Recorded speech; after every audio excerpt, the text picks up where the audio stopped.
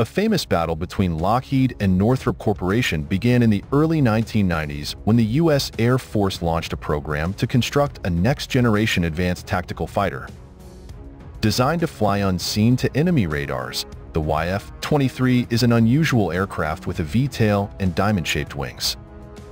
The Lockheed F-22 Raptor was chosen for drive-off by the U.S. Air Force despite its unique design because of its agility, mobility, and capacity to strike at a steeper angle. Still, Lockheed had an edge because of Northrop's bad relationship with the Pentagon and past contract problems. The contest showed that a positive reputation may be just as significant as innovative design or better technical standards. To compete with Soviet aircraft such as the Sukhoi Su-27 and MiG-29, the U.S. Air Force launched the Advanced Tactical Fighter Program in 1981 with the goal of creating a next-generation air dominance fighter. Following the detection of the sophisticated Soviet prototype fighters by U.S. spy satellites, negotiations with U.S. airspace firms started to integrate cutting-edge technology like stealth, supercruise, and quick takeoff and landing. By 1984, the program had established the specifications for a new fighter, which included an 800-mile mission radius, supercruising speed, and a maximum takeoff weight of 50,000 pounds. The Air Force asked Grumman, Rockwell, Boeing, General Dynamics, Lockheed, Northrop, and McDonnell Douglas to submit concepts a year later. These companies then formed two rival teams and submitted their plans in 1986. For the YF-23A design, Northrop and McDonnell Douglas were selected as finalist partners, and then Lockheed, Boeing, and General Dynamics. To construct and test prototypes, they had 15 months. The Air Force planned to purchase Boeing 750 fighters, while the U.S. Navy intended to replace the F-14 Tomcat with a variant of the victorious aircraft. With a range of around 2,800 miles, the Northrop YF-23 was created to meet the demands of the U.S. Air Force for stealth, survivability, and ease of maintenance. The Gray Ghost and the Black Widow II were its two prototypes. On August 27, 1990, the Black Widow, which was painted charcoal gray and with red markings from Black Widow spiders, made its first flight. The Gray Ghost had a V-tail and diamond-shaped wings, and it was powered by General Electric engines.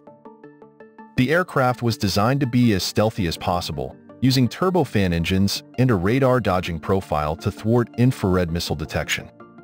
The YF-23 could accommodate only one pilot in its nose-mounted cockpit. The goal of the Gray Ghost design was to retain low visibility while traveling at supersonic speed without the need for an afterburner. Its boundary layer control system, which was made up of panels with tiny holes punched in them to draw in boundary layer air before it entered the air intake, was meant to do this. Because they were frequently separated from the fuselage, conventional air intakes were less stealthy. With two swinging doors covering a cavernous, coffin-like space between the cockpit and air intakes, the weapon bay's layout was distinctive. Along with two AIM-9s strapped to the bay doors, the aircraft was also capable of carrying three staggered AIM-120s. The prototypes did not have the launch system installed, though, and if one missile jammed, the others would be inoperable. John Chupek, the plane's designer, expressed the Northrop ATF team's confidence in their aircraft, saying they were certain it was superior to the other one. In addition to the Gray Ghost, Lockheed was working on the YF-22 Raptor. The Gray Ghost achieved a maximum angle of attack of 25 degrees and a top speed of Mach 2.1 during the 11-month flying testing conducted on both aircraft. The test flight lasted 65.2 hours overall and did not include any missile firings despite possessing a weapon compartment. Raptors have flown for 91.6 hours, firing AIM-120 AMRAAM and AIM-9 Sidewinder missiles in a single test. Declared the program victor in 1991, the Air Force unveiled the Raptor. With the ability to maneuver at the same high angle of attack and carry 8 air-to-air missiles, the YF-22 and YF-23 were regarded as superior fighters. But altogether, it was thought that the YF-23 performed better, and Northrop's streamlined design was preferable. Credibility, not technical supremacy, was the main factor in the Raptor's win versus the Gray Ghost. When it came to selling the aircraft and taking advantage of its rivals' deficiencies, Lockheed excelled. Cost overruns and fabricated testing on a nuclear weapons guidance system damaged Northrop's credibility. Lockheed was able to persuade the Air Force that they could handle the fighter program more effectively after hearings before congressional committees and Pentagon audits permanently tarnished Northrop's reputation. The defense security budget fell after the Cold War, and Lockheed was given the contract. Air Force members reaffirmed their faith in Lockheed's capacity to deliver the aircraft at the projected cost.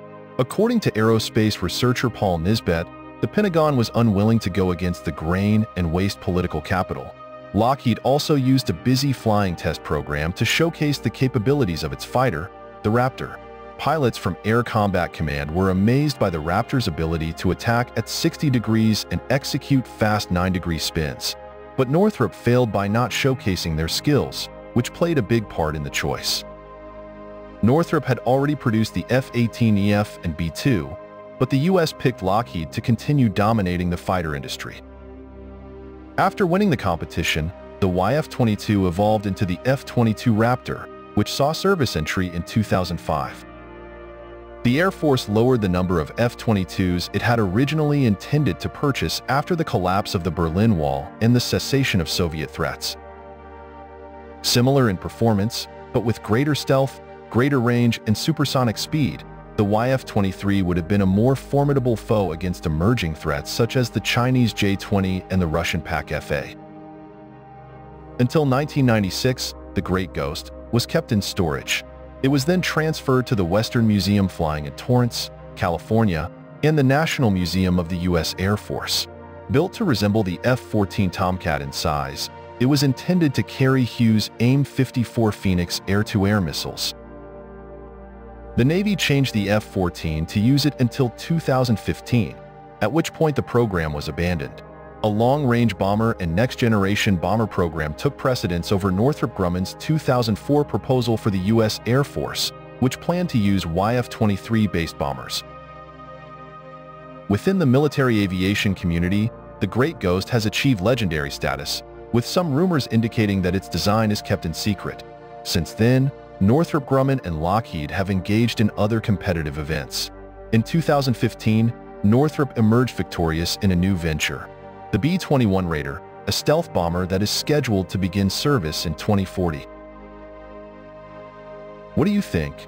Was YF-23 really a better option than the YF-22? Share your thoughts in the comments. For more such videos, subscribe to this channel. Thank you.